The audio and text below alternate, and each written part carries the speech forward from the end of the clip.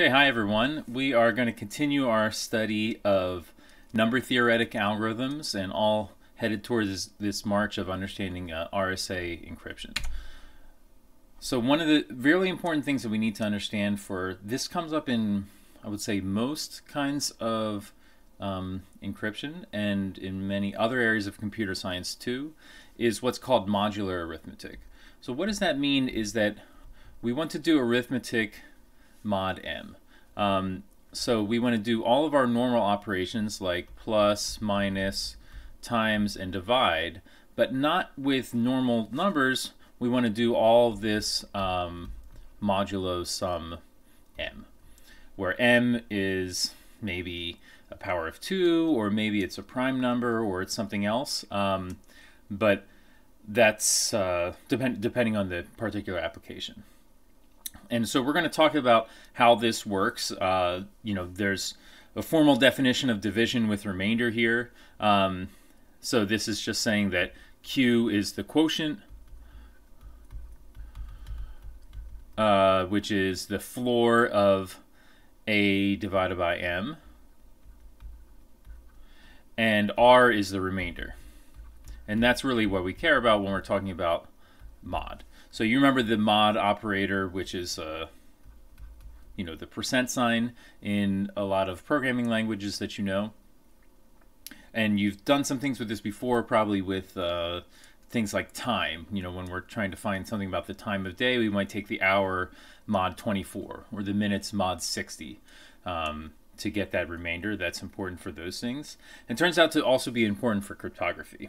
And the intuitive reason why this is valuable for a lot of computer things really has to do with the fact that the remainder is bounded. So the key of why, one of the keys of why this is so important is really this inequality right here. So the remainder are always less than m.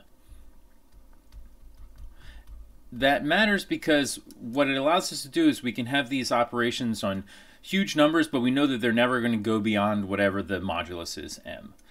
So no matter how much plus, minus, times, and divide you do, if you're in the modular arithmetic world, everything is always going to be within these fixed bounds. And so that lets us not worry about like, oh, what happens if it goes past the 32 bits of ints, or what happens if we lose precision with floating point numbers or anything like that. So we can be precise, but also bounded, because computers are inherently bounded in terms of how many bits they're working with any kind of operation. So let's see a little bit of how this works. First, starting with addition. So here's a table. This just completely says mod 15.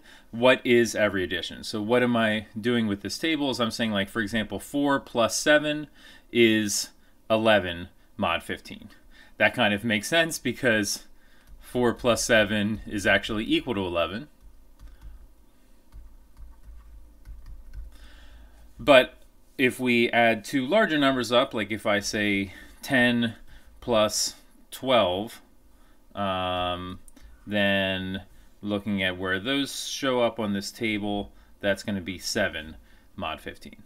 So 10 plus 12 is 7 mod 15. And of course, you can calculate that by saying it's 22, and then you reduce 22, the remainder when 22 is divided by 15 is 7. So in the case of addition, it's kind of straightforward, but it's important to understand that what we're doing here is we're defining like a different world for this operation of addition. Is any number that's in the mod 15 range, so any number between 0 and 14, I can add to any other mod 15 number, and I get a third mod 15 number.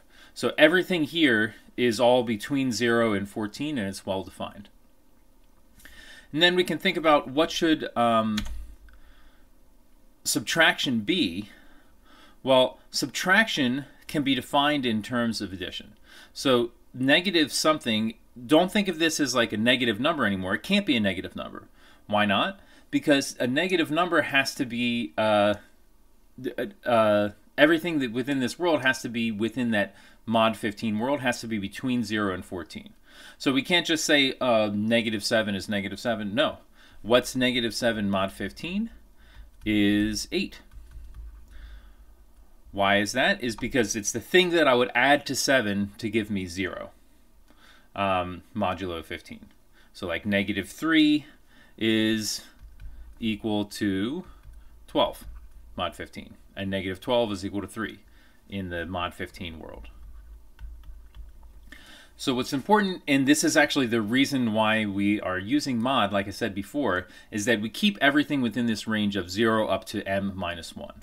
And so another way of looking at that is that, so I said negative 7 is equal to 8. We can kind of see on this table that there's exactly one number which I would add to 7, which gives me 0, and that is 8. So that's why 8 is negative 7 mod 15. And you can compute that just by subtracting it from the modulus, or if it's 0, then negative 0 is equal to 0. So what we're seeing is that addition is defined by doing the addition the normal way we know how, and then taking mod. But subtraction is defined a little bit differently. Subtraction is defined just by whatever this negative thing means. And in particular, by computing the additive inverse, the negative number, we use negative in quotation marks because it's still going to be something between 0 and m minus 1, and then adding it like normal. So if we wanted to say, for example, what is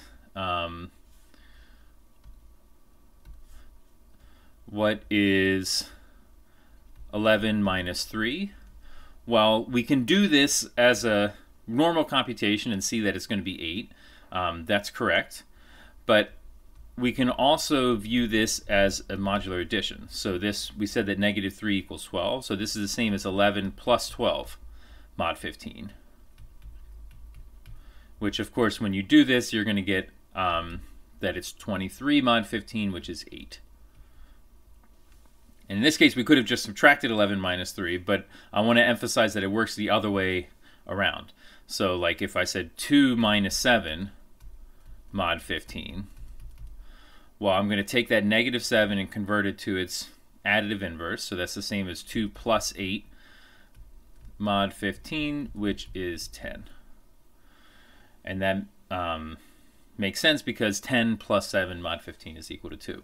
8 plus 3 mod 15 is equal to 11. So it's this, the addition is defined by doing the addition and taking mod.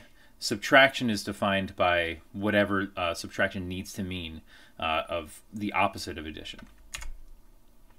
Those same principles are going to apply in exactly the same way now with multiplication.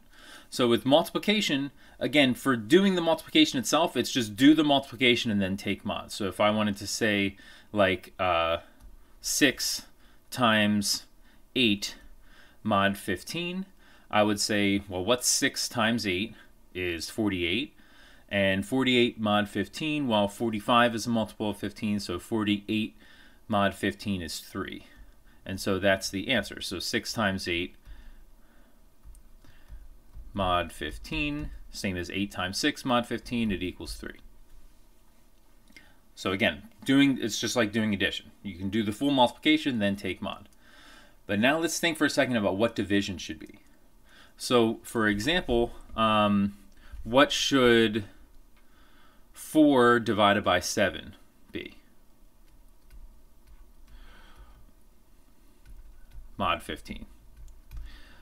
This is now a more complicated question because what we're trying to say is what number could I multiply times 7 which would give me 4? So to answer that question, if I have this full table, I can look across. I can say 7 times something should give me 4. Up here it is. So I say, okay, if I multiply 7 times something, it'll give me 4, and I see that it's actually 7 itself, which makes sense because 7 times 7 is 49. So in this case, the answer is 7. And I could also say like 5 divided by 7 would give me 5. Okay, 13 divided by 7 would give me 4. 6 divided by 7 would give me 3, and so on and so on. So when we're trying to do a division, again, it's not, so with multiplication, you do the multiplication as if they're regular integers, then take mod. When you want to do division in the mod world, it's something totally different. You have to think about what would be, what does division really mean? Is it the opposite of multiplication? And so what would be the inverse of that? And now we'll spend a little bit of time saying how do we actually compute the division. So computing subtraction is kind of not too hard. You just have to subtract like from 15 in this case to get that additive inverse, but getting the multiplicative inverse is more complicated. So this is saying the same thing as multiplication with addition, but now modular division is more complicated. And really what we want is what's called the modular inverse. And this is the number that would give us 1 if we multiply that, in this case, by b. So going back to this table, we were talking about like dividing by 7. What we really care about is the modular inverse of 7, which in this case, we can see it's wherever the 1 appears in that row. So this means that 7, the inverse of 7 equals 13.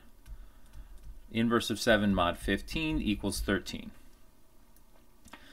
And why is that? It's because 7 times 13 is, I think, 91. Yeah, is 91, which is 1 modulo 15. So it's the thing we could multiply times 7 to get 1 modulo 15. And that means that if I wanted to do 4 divided by 7, well, we did this just by looking across the row, but we could also say 4 divided by 7 is equal to 4 times the inverse of 7, so 4 times 13. And 4 times 13 mod 15 is equal to 7. So we get the same answer out, but we can do it now by doing multiplication. So the question is, how do we actually find this modular inverse? And actually, when does it even exist? What you'll notice is that if we go back to our table, we can see that for 7, we have a modular inverse because there's a 1 in this row. But for some values, such as 12, if I look across the row for 12, there's no 1 here. So if you look across this row in the multiplication table, this is saying that no matter what I multiply 12 by, I never get 1 as a result, mod 15. Now, take a second to think about that. What is it that makes 12 not work? Well, it's because if you look here, it's every time we multiply by 12 and take mod 15, I always get a multiple of 3. And 1 is not a multiple of 3, so I'm never going to get 1. And that kind of makes sense because 15 is also a multiple of 3. So whenever I have something which has a common factor with my modulus, that's what's going to make a problem of non-invertibility. So let's actually look at all of those. So I'm going to circle in red the non-invertible elements. And I can see that 0 is not invertible. That kind of makes sense. You can't divide by 0. But so is 3, so is 6, so is 5, 9, 10, and 12. So in all, we have 1, 2, 3, 4, 5, 6, 7 numbers which have a common factor with 15 and therefore are non-invertible. And that means that the invertible numbers are everything else. So 1, 2, 3, 4, 5, 6, 7. Did I count wrong? 4, 5, 6, 7. So that means there must be 8.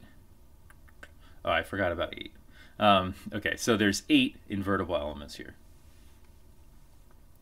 So there's 7 of these numbers in the mod 15 world. 7 of them don't have any inverse. So 7 things we can't divide by, and 8 things we can divide by.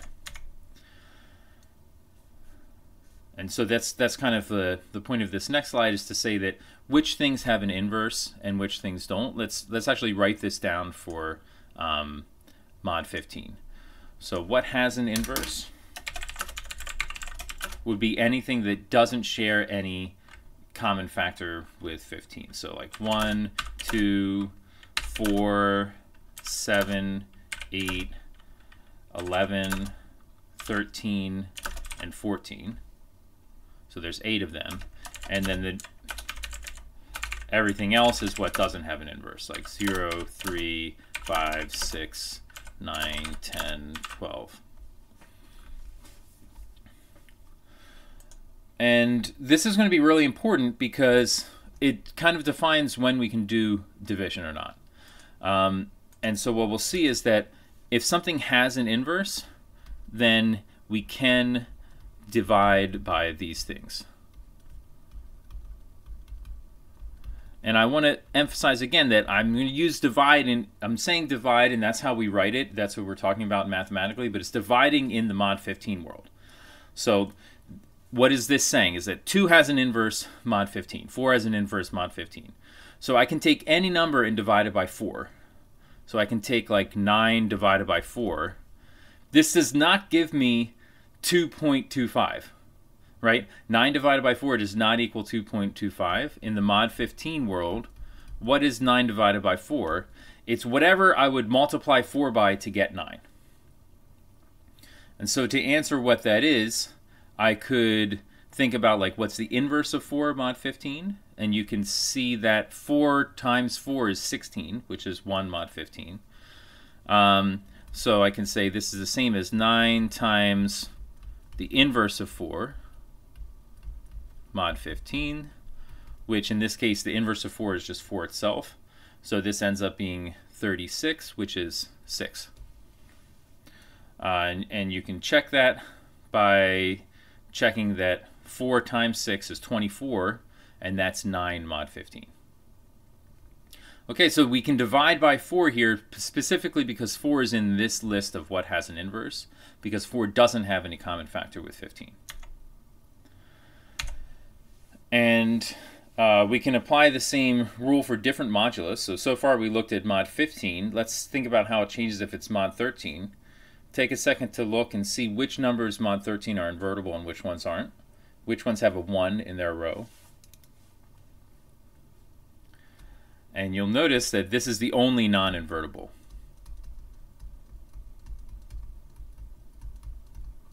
Number is 0.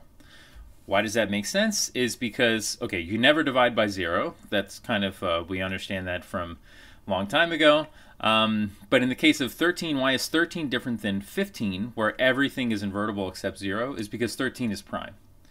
So we remember what we said before is that the things that are not invertible are the numbers that have a common factor with the modulus. So in the case of mod 15, it's everything that has a common factor with 15. But in the case of 13, nothing has a common factor with 13, except for technically 0 is a multiple of 13. And so that's why everything else has an inverse. We can see that there's a 1 in every other row, except for the row with 0. So there's a name for this idea of saying for any number n, how many integers less than n don't have any common factors with n. So this is a complicated way of writing that phi of n, which is this symbol is a phi, or phi. For some reason I'm used to people saying phi when they're using it in this context. And so this is saying how many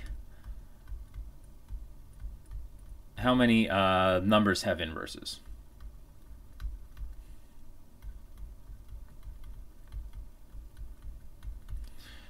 So for example, phi of 13 is 12. Because 13 was a prime, so every other number, so 1, 2, 3, 4, up to 12, they all have inverses. But phi of 15, what we saw is that there was only 8 invertible numbers mod 15.